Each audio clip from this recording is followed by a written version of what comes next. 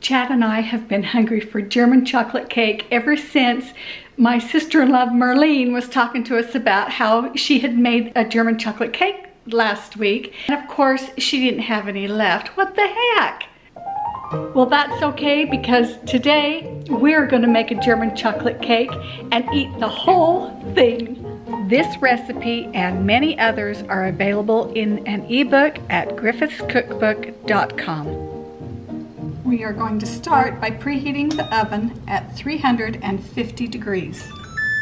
Do you still grease and flour your pans the old-fashioned way, or do you use a can of spray when you do it? I think when I make this cake, I like to do it the old-fashioned way because it's my mom's cake. I think that this is so satisfying.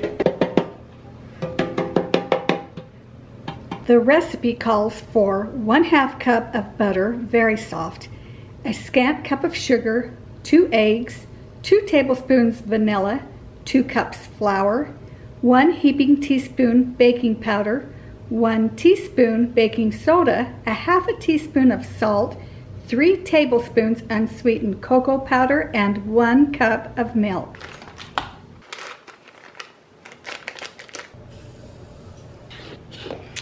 I want to cream my sugar and butter together before I add my eggs.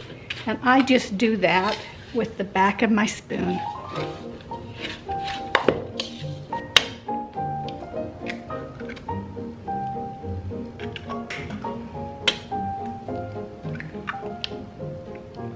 So I'm going to continue adding the rest of my ingredients.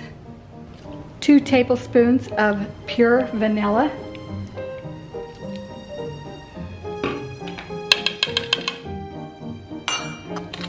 And again, I'm just mixing this in with a spoon. I could use my egg beaters, but I like to make this cake just the way my mom made it. Now I'm going to add 2 cups of flour.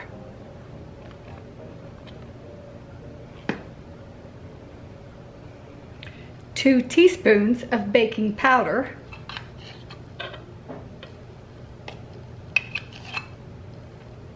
1 teaspoon of baking soda, a teaspoon of salt, and 3 tablespoons of Hershey unsweetened cocoa.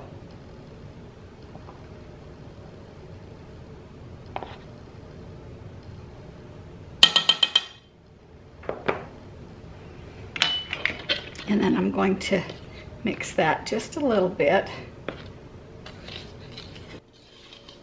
before I add the milk. Now we're putting in 1 cup of milk.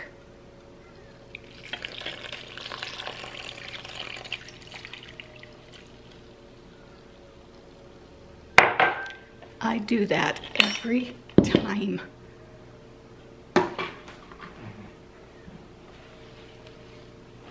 What happens is I'm watching the back of the camera instead of watching what I'm doing, and then I end up pouring milk all over the cabinet. So just mix this together with a spoon, the best that you can. Now you can break out the hand mixer and mix this for 3 minutes on medium speed.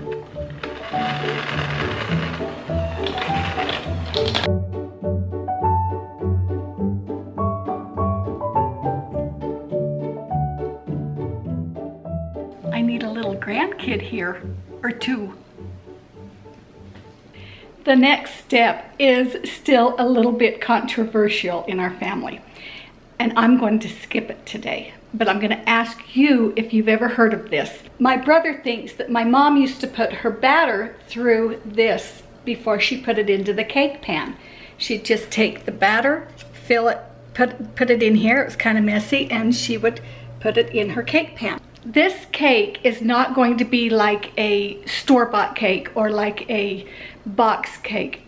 This is an old-fashioned cake and it's going to be heavier, but I think it is so good. It's like a real good cake. Leave me a comment down below if you've ever heard of this in your recipes of sifting the batter, not the flour, but the batter.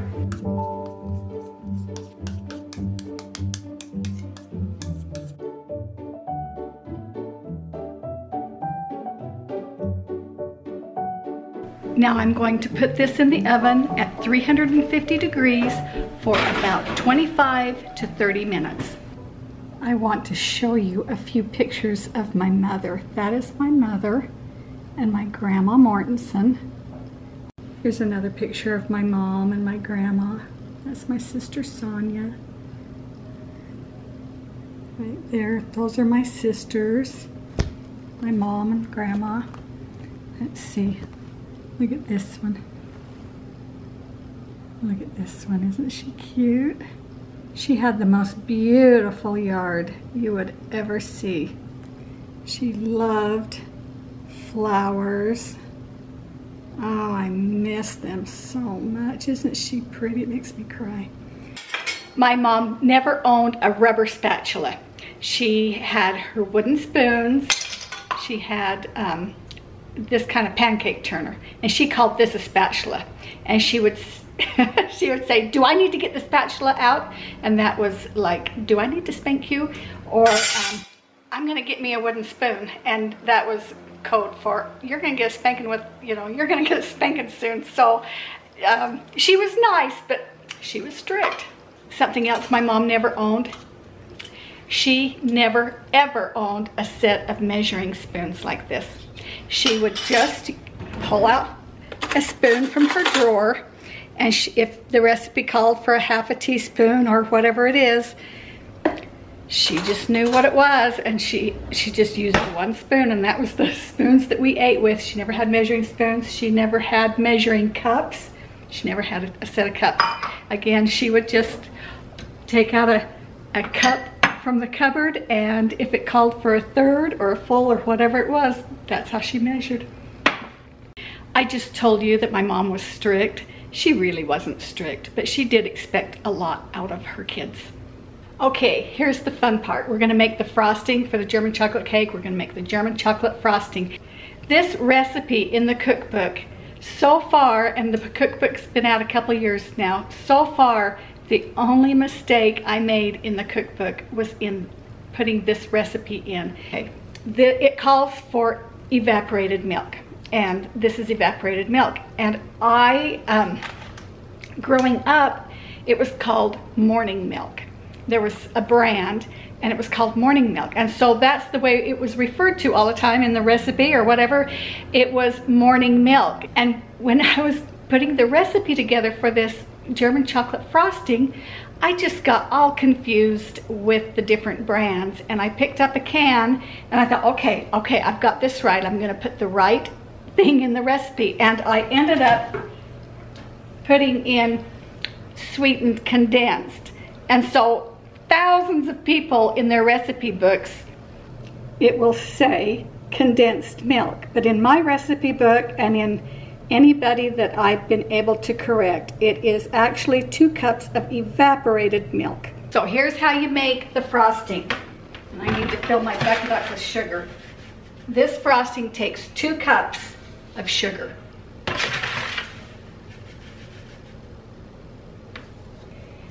It calls for 2 cups of evaporated milk, not sweetened condensed, evaporated. And I have figured that this is pretty close to 2 cups. It's 12 ounces. And I am just going to pour it in here and show you.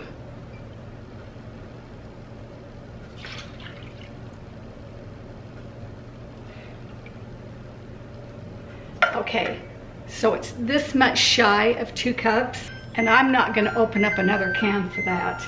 So I'll either make it with what I've got, or I'll just add a little bit of milk to it. I think my cake is done. The toothpick come out clean, and it's been 25 minutes. Okay guys, I don't know why I just didn't start it in this pan to begin with.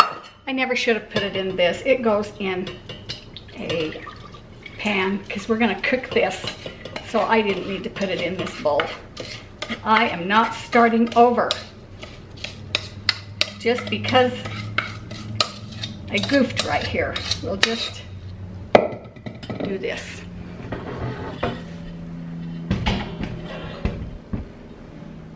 Add a half a cup of butter.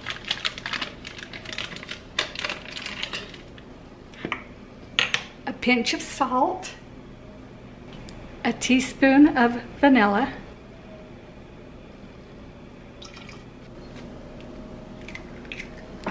And 4 egg yolks.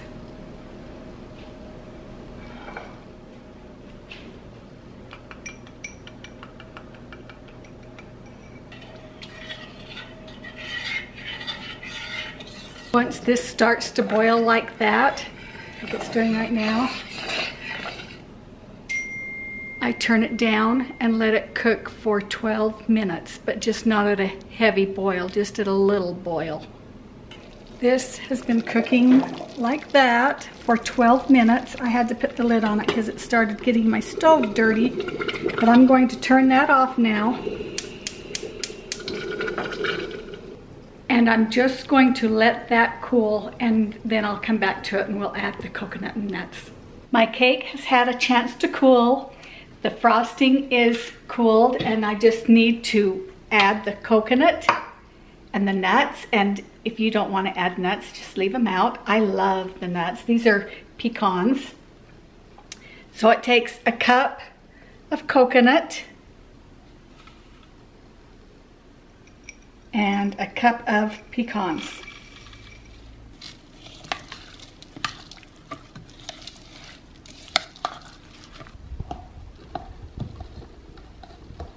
If I had been making a birthday cake, I would have put it in 2 round pans instead of the rectangle cake pan, but I just think that it's a lot easier and to make it in this cake. And let me show you something.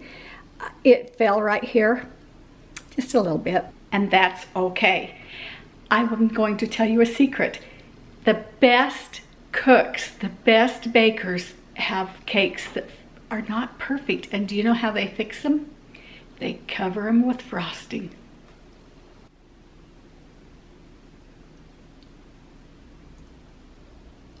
Chad is off running some errands, and the cake will sit here and set up just a little bit more, and when he gets back we'll have a treat.